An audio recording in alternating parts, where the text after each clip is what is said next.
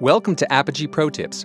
In this video, you'll learn the 3 steps to record and share your voiceover and music recordings using Apogee Metarecorder plus an Apogee USB mic like HypeMic or Mic Plus. Apogee Metarecorder is available as a free download from the Apple App Store. Once you've downloaded the app, tap the icon, swipe through the welcome screens, and connect your Apogee, HypeMic, or Mic Plus. When MetaRecorder detects the Apogee mic, you'll see the mic's name displayed above the input meter, plus a message that you've unlocked your first achievement, the unlimited recording feature. Now, you probably don't want your recordings to be interrupted by incoming phone calls, so turn on airplane mode in the iPad's Settings app. Next, let's set up our first scene in MetaRecorder.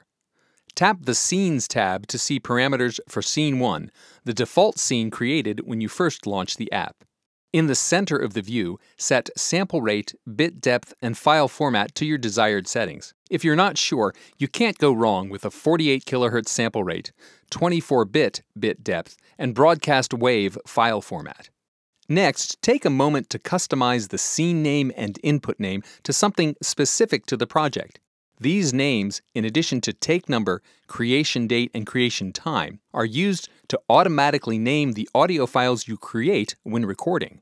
Tap File Name Format to further customize the automatic naming. For example, you can uncheck creation date and creation time to make the name shorter, or even reorder the components of the name. Taking a few moments now to enter useful names will save lots of time later when you're organizing a large number of files.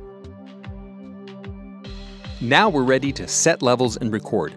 You'll want to be sure to follow these steps in order. On the Apogee mic, set the blend to 50-50 so that the center white LED is on.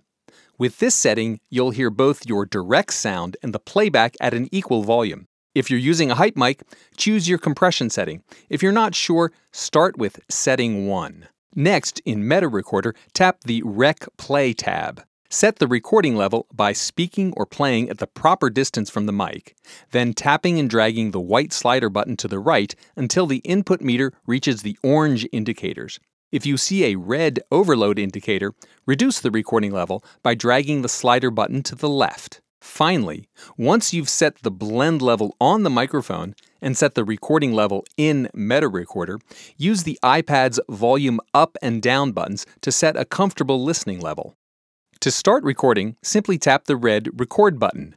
Recording starts immediately, and the audio waveform and take number are displayed. To stop recording, there are 2 options. 1. Tap Pause to temporarily suspend recording in the current take, then continue in the same take when recording is restarted. Or 2. Tap Stop to close the current take and automatically advance to a new take when recording is restarted.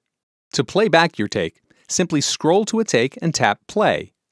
Double-tap the take waveform to mark it as a favorite, to add keywords, delete the take, share it, or change the name of the take in the Info view.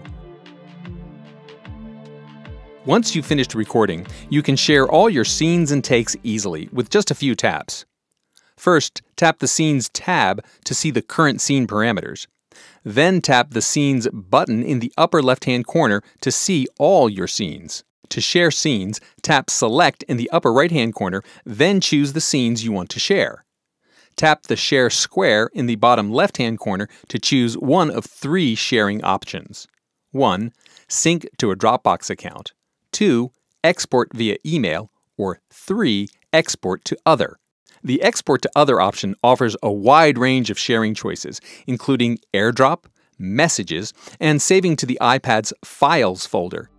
With Apogee Metarecorder, Mic Plus, and HypeMic, you've got a powerful tool for quickly recording and sharing your best takes.